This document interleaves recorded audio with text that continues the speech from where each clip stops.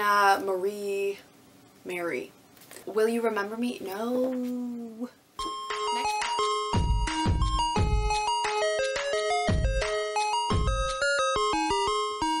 Hello everybody, it's your girl Jay, and today I am here with my June wrap up for 2021, part 4 of 4. I read a total of 21 books this month. One of them was a textbook for one of my college classes that I had to read front to back, so I won't be talking about that because nobody cares about that. But I did talk about the first 15 that I read in previous wrap ups, so those will be linked down below if you want to check those out. And here are the last 5 that I read, so without further ado, let us get started. You might be able to hear rain because it just started and I'm pretty sure it's gonna be a thunderstorm, so sorry. You might get some nice ASMR rain in the background. First up is The Bride Test by Helen Hoang. I gave this a 4 out of 5 stars. This is the companion novel to The Kiss Quotient. This one follows Kai, who is autistic. He has trouble expressing his emotions, especially complex ones such as grief and love. His mother is worried about him, so she decides to fly to Vietnam to try to find him a wife, and while there she meets Esme, who is a biracial girl who is living in the slums. So Kai's mother offers Esme an opportunity for a better life.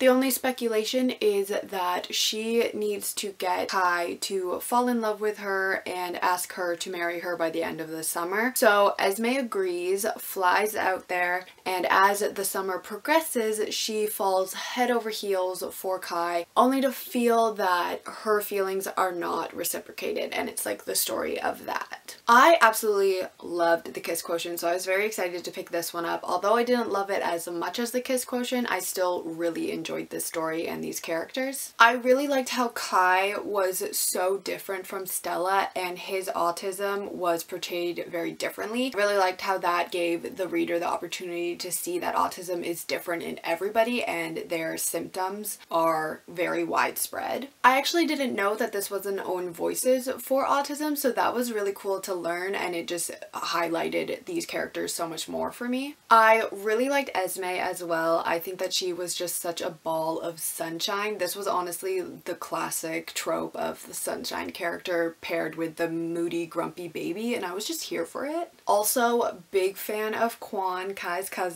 So excited for the 3rd book in this companion series so that we get his story. I also really loved Kai's mom. She was just so sweet and caring towards Esme, which I wasn't really expecting from her. We also get a cameo from Stella and Michael, which I love to see. The biggest complaint I probably have with this book was the major power imbalance between Esme and Kai. Her whole entire life was banking on Kai and his feelings, and she was keeping a very big secret from him for pretty much the entire book, and it just didn't really sit well with me. But I mean, overall, it was very cute. I really enjoyed it. I flew through it. Definitely recommend people check it out. 4 out of 5 stars. Next up, I have The Blood Spell by CJ Redwine. I ended up giving this a 3.5 out of 5 stars. This is the 4th book in the companion novels for the Ravenspire books. This is a loose retelling of Cinderella, where Blue has magical alchemy abilities that she is hiding from everybody as magic is outlawed in this world. Her father is unexpectedly killed and all of her possessions are handed over to a very powerful woman that she wants nothing to do with. Meanwhile, the Crown Prince of Balavata, Kellen, is returning from his schooling to become the new king. The only speculation is that he needs to find a wife from one of the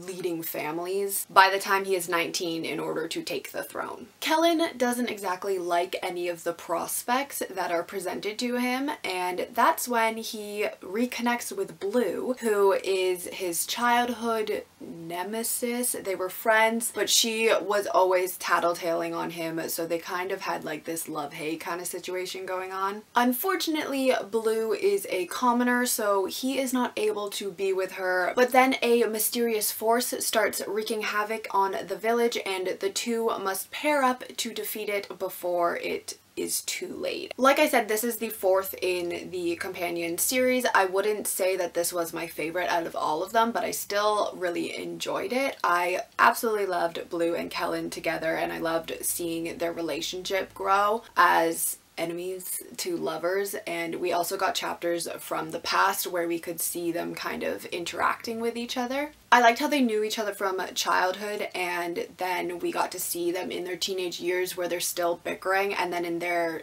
adult, if you want to call it that, life, and how they kind of grew very slow burn to care for one another, and how they were so confused with their feelings. I really liked Kellen. I think he is just such a little cinnamon roll and just such a sweet little baby angel unicorn. I also really liked Nessa, Kellen's sister, and her use of sign language. I think it was really great representation in the book. We also get a cameo from Hansel and Gretel, which was a treat. The overall story was very predictable, but I do like the twist that the author made to the classic Cinderella story. I also really liked how Kellen incorporated the shoe into the end of the book. I think it was really creative. Overall, it was a quick read, very satisfying ending. I was happy with it. I had a good time. 3.5 out of 5 stars. Next up is You Will Remember Me by Hannah Mary McKinnon, and I give this a 4 out of 5 stars. So this follows a man who wakes up on the beach. He can't remember anything. He has a giant gash on his forehead. The only thing that he is able to remember is that he is from Maine. So he decides to travel back to the last place he can remember. It also follows Lily Reed, whose boyfriend Jack disappears without a trace one night. She reports him missing to the police, and that's when they start to discover some secrets that she did not know about him. And then we also follow Maya Scott, who has been searching for her brother Asher since he left 2 years ago, leaving nothing but a note. So when he returns unexpectedly with his memory wiped, she thinks that it is a sign. Asher and Maya share a lot of secrets together, and she will stop at nothing to keep those secrets hidden. This was actually a really fun thriller. We get points of views from Maya, Asher, and Lily, which I think was a really interesting way to tell the story, because we're getting the same thing from 3 different people, and it was just really interesting trying to piece everything together and how they all related to each other. The book is definitely fast-paced. The tension and suspense builds so quickly. You become so invested in these characters and how they all relate to one another. I absolutely loved the ending because it was not what I expected at all, and I think it was just so well done. I'm definitely excited to read more from this author. I have no idea if this is their debut or if they have others. I really should look it up on Goodreads because this is probably going to be a thriller author that is an automatic buy for me from now on. But yeah, 4 out of 5 stars. It was a lot of fun. Next up is Wings of Ebony by J.L. I gave this a 3.5 out of 5 stars. After the death of her mother, Rue is forced to leave her little sister in order to go live with her father, who left her many years ago. She is taken to Gizan, which is a secret magical island where she discovers that she is a half-god, half-human. So on the anniversary of her mother's death, Rue decides to break Gizan's rules and visit the human world just for a glimpse of her sister. She returns to Houston and she discovers that her old neighborhood is not what she remembers and that Tasha may be in danger. Rue must tap into her full magical potential in order to save Tasha and her neighborhood from the danger lurking. This was a really interesting story. I liked the premise of it, and I do think that Rue was a very interesting character. I really liked watching her character develop as the story progressed, and I really liked her sibling bond with Tasha, even though they've been separated for so long. I think that the author did a really great job of interweaving conversations about racism and white supremacy into this fantasy world. The biggest complaint I think I have for this book is that the world building was lacking. A lot of the times I was kind of confused about why things were the way that they were and the history behind it. We didn't really get very much much information about Gizan and the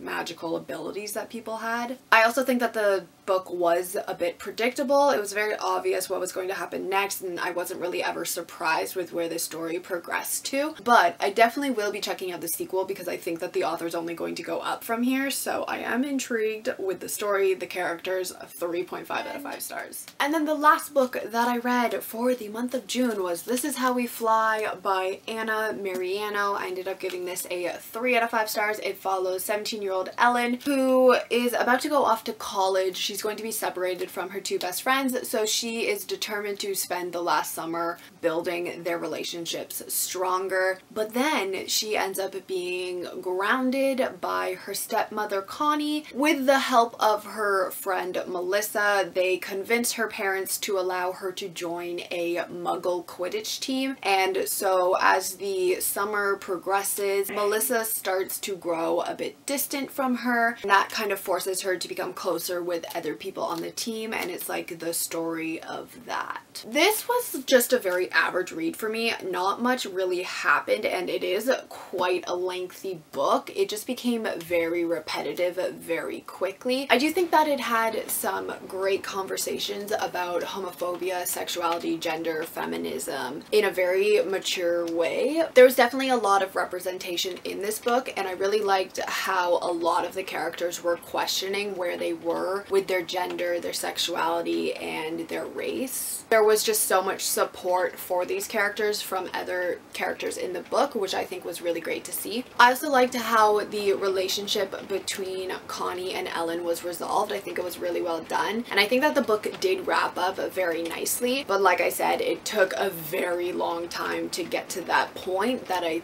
think wasn't exactly needed. Like, a lot of scenes could have been cut out and we would have got the same points across. So yeah, it was average, 3 out of 5 stars. It was a good time, but nothing spectacular, you know? Alright everybody, so that was my final wrap up for June 2021. Like I said before, the other wrap ups will be linked down below if you want to check those out. Let me know down below if you've read any of these books and what you thought of them, and I will see you all in my next video. Goodbye!